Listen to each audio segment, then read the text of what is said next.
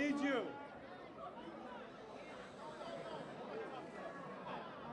I need you to pause with me.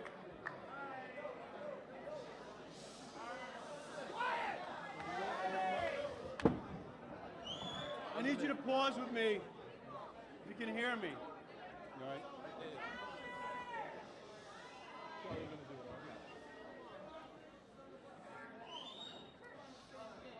I need you to pause with me.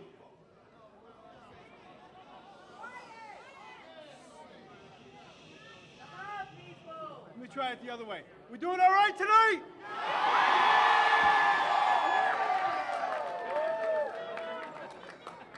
I need you to pause with me for a moment.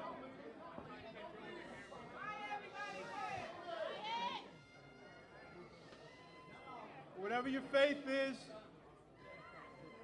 whatever your belief is, bow your heads. I ask Reverend Stallworth to give us a moment of silence, some words.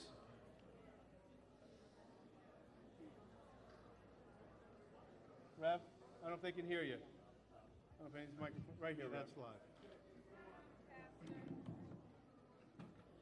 Let us pray. Eternal God, we thank you that you have spoken tonight. You have spoken through your people. You have appointed Joe for this moment. We thank you for it. In your name we pray. Amen. Now, how are we feeling tonight? Bridgeport!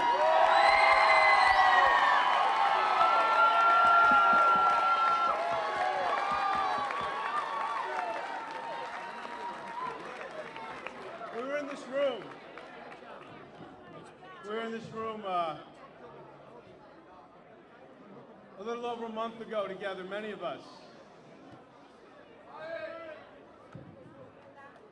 After months and months of hard work. And it was said that at that night, Bridgeport came together. Every neighborhood spoke about change. And that night, in the primary, they said, we made history. But tonight, we've not only made history, but we've defined a new course for this great city.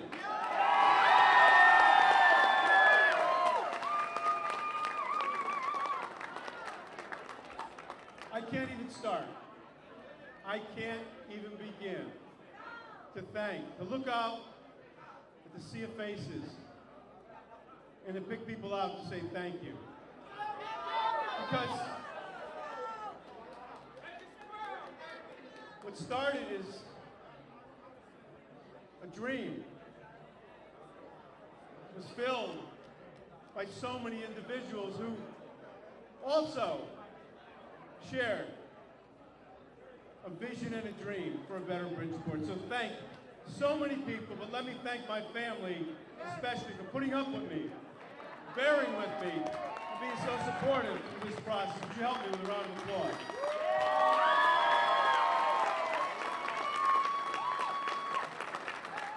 My mom and my dad and my children and my brothers and my sisters and nephews and nieces, and so many. And I consider us all family.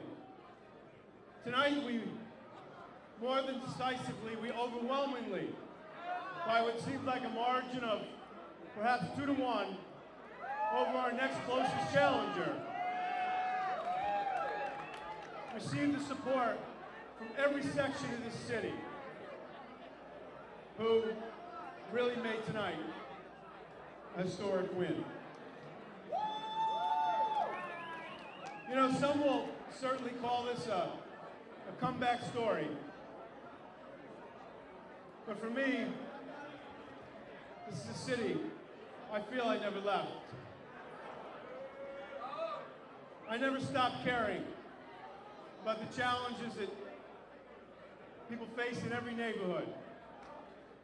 I never stopped thinking that maybe one day we could begin the work that we're going to begin today of moving this city forward again, picking up in many ways on the great things that we were working on together.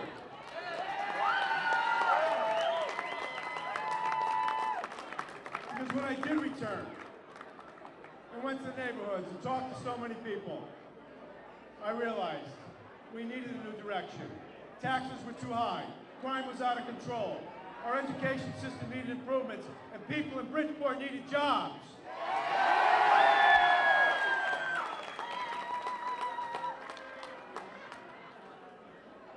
And of course, there is an element of redemption in all this. In the truest sense of the word, it's not a distant or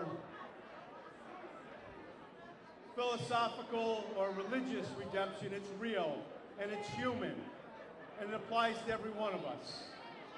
And I look back at why we're really here, why this was possible. It was certainly the hard work of so many people here over this campaign, but it was the work that we did together over the 12 years when we were moving this city, holding the line on taxes, reducing crime, creating jobs, and improving education. That's why we're here tonight. That's what this victory is about.